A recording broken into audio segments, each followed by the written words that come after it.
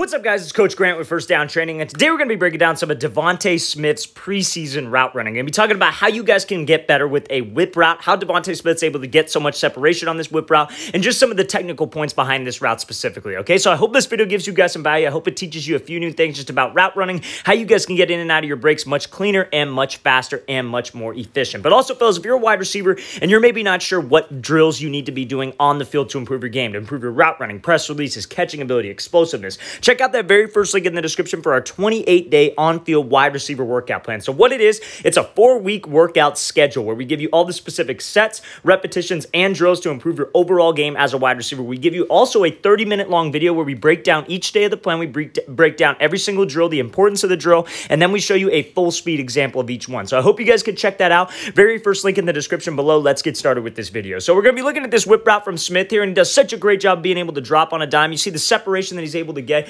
at least about 5 yards of separation from this DB, and be able to catch this ball and get the first down. So let's talk about this. So on a whip route, fellas, there's two ways you can run it. You could either run it off of a slant, and then you come back out where you break off of three steps to the slant, then break it back out, or you could build off of a drag. So if you're like a drag-heavy team that you guys like to run a lot of mesh concept, maybe a situation where like it's like a post-dig drag where you're coming underneath, this is what builds off of that. So it's got to make sure, or we got to make sure as a receiver that it all looks similar. This is something you see guys like Keenan Allen or Tyreek Hill, or back when Julian Edelman played. These are some of the things that they like to do because they were drag-heavy teams, right? So now, when I'm running full speed into this break, what gets this DB to bite on the drag is I got to have eyes, number one. My eyes got to be selling the drag. My hips and my shoulders have to be committed to the drag.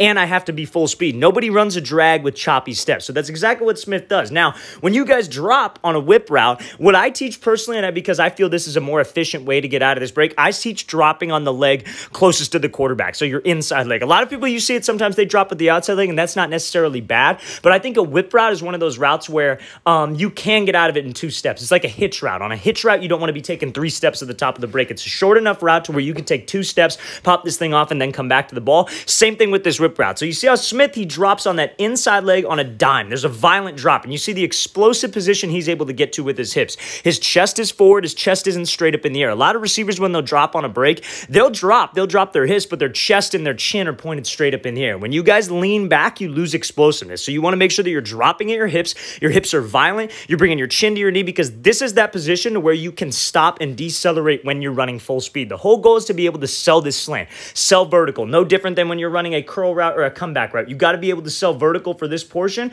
and be able to drop right on a dime. And how you do that is you're violent with your hips and you get your chin to your knee, so you're in that explosive pad level position. Now, to be able to get out of this thing efficiently, your shin angles are super important. Now, I know that's very detail oriented, but a lot of people don't do this. A lot of people will drop on the inside leg, but their outside leg is straight up in the air. Their shin is pointed straight up in the air and their butt's popped up in the air. You lose explosion and you lose drive out of this break, because we've talked about it before. 3 phases of every route. You got the stem, which is in this case the slant. You got the break point, which is right here, and then we have to be able to accelerate to widen the distance from this DB. Now, if I'm not in this 45-degree angle shin position, I'm not going to be able to drive out. So you got to make sure that you drop on the inside leg and you want to hook your outside leg all the way around. You see how Smith does exactly that. Drops on the inside, hooks on the outside, because now the weight's on the inside arch of his foot. His shin angles are in that 45-degree angle towards the sideline. So now all he has to do is push off of this outside leg, rip those arms, and you see how fast he's able to get out of this break and how much explosion he's able to generate out of this whip route. That's what keeps the separation, right, fellas? Anybody can get separation.